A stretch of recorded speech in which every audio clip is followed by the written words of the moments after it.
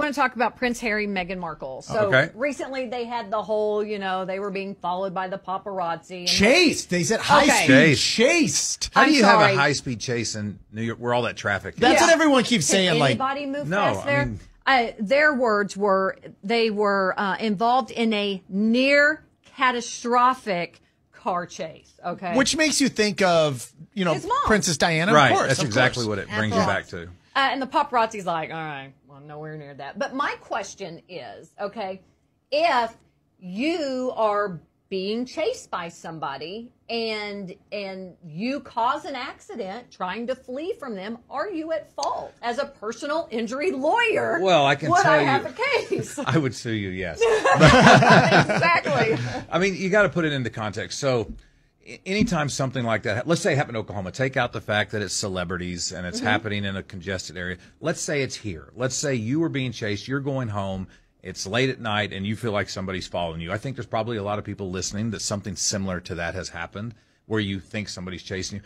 Do you have a right to flee? Okay, that's the first question. And then do you have a responsibility in doing that to others on the road to make sure that you protect them from harm? Because as a driver of your own car, you have a duty under the law to maintain your car and operate in a safe manner in which you are not putting others at risk. So let's say you thought I was following you. You could be wrong. And you take off and you're going 100 miles an hour and you blow a red light and you hit somebody. You're absolutely going to be responsible.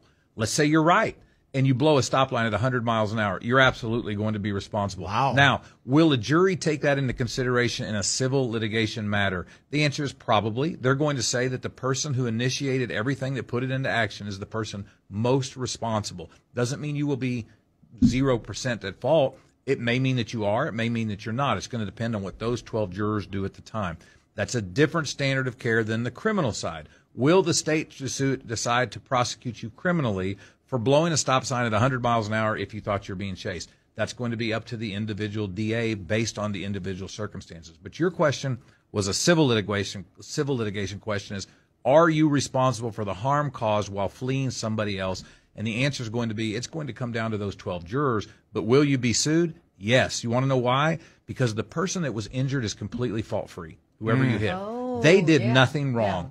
And so from their perspective, it's like the high-speed police chases.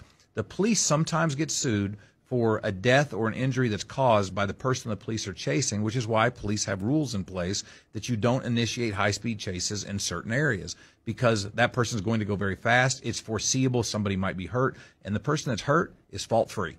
And they have a right to bring a claim against anybody for any percentage of fault they may have. So you may only be responsible for 1%, 5%, 50%. That will be based on what the jury decides to do. Now, we talked last week about, your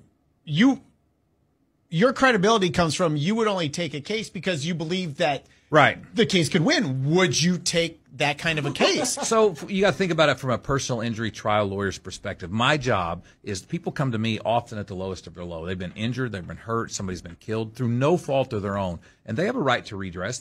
Redress is a big word. They have a right to compensation or to have those needs taken care of to the extent they're possible. My job is to maximize that recovery and obtain as much as possible for that person as far as the law will allow.